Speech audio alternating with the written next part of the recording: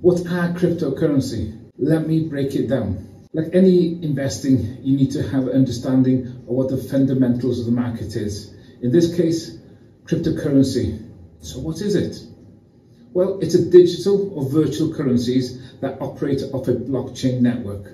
The blockchain is a large public ledger that allows anyone to see all transactions that have been done on this cryptocurrency. With crypto, you can invest it, trade it, or convert it, etc., just like Fiat.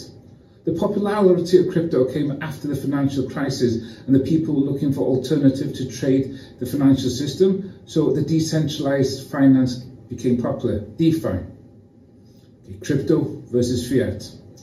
Before we go any further, fiat is the term used to refer to traditional money in the financial system. Let's look at them side by side, the pros and the cons.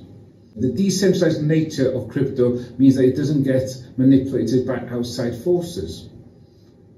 Faster transaction, cost effective, records are publicly viewed at any time. A certain hedge, a supply is predetermined. Now let's look at the cons.